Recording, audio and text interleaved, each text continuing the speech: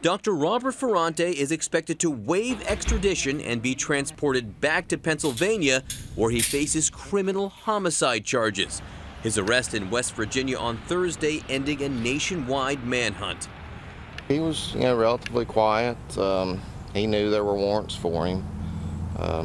Said he was en route back to Pittsburgh. He's anxious to defend himself, have his day in court, and prove his innocence. Ferrante, a medical researcher and professor at the University of Pittsburgh, is accused of poisoning his wife, Dr. Autumn Klein, with cyanide in April.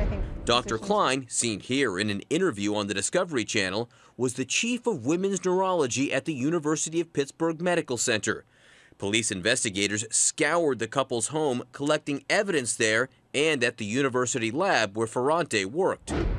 A 3-month investigation led to this criminal complaint against 64-year-old Ferrante, documenting an alleged text conversation with his wife, urging her to go on a creatine regimen to help with fertility. The substance investigators believe he laced with cyanide. The complaint also documents Ferrante placing an order for an overnight delivery of cyanide 2 days before his wife collapsed.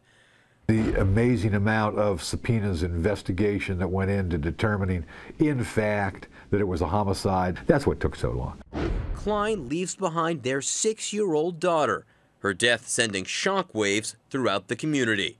We were stunned. I mean, she was young, she was vibrant, she has a young daughter. We were just stunned. Ferrante's attorney tells CNN affiliate KDKA that he is devastated by his wife's death. They say he is innocent and he will fight the charges.